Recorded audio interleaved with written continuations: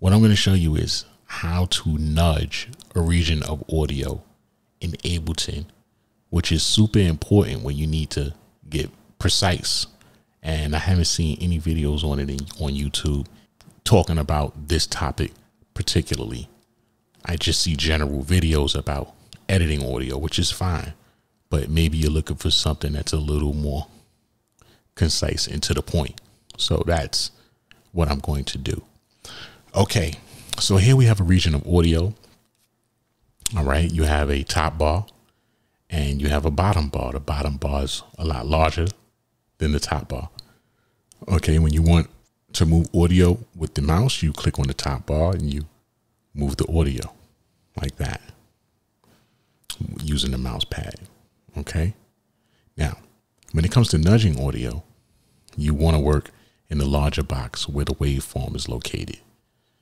And all you have to do is simply press the right key like that, and it moves to the right.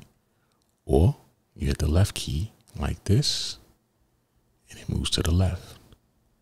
Right, left. Now let's say you want to change that value. You come where the waveform is in the larger box, you hit Control, click. You scroll down to the bottom where it says Fixed Grid, and let's say you want to move this region 2 bars. You click 2 bars. Now the region will move 2 bars across the grid. Right, left, right, left. And it's moving in increments of 2 bars.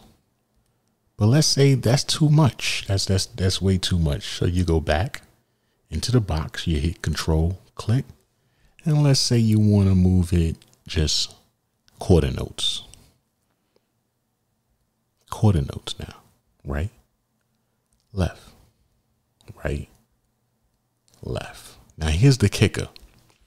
Okay, now there are those moments where you want to get really, really precise. You want to really get into the grooves of the audio, whatever it is you're trying to do. You come in the large box here, you hold down Command and you move it right. You hit the right arrow key like that, and you'll see the region moving in small increments. Or you hold down Command and you move it in the left direction like that, and the region is moving in smaller increments.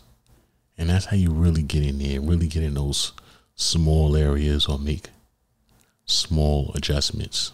So again, thanks for watching, and I appreciate you. If this helped, don't hesitate to subscribe, and I'll see you guys again in the next video. Thank you. Take care.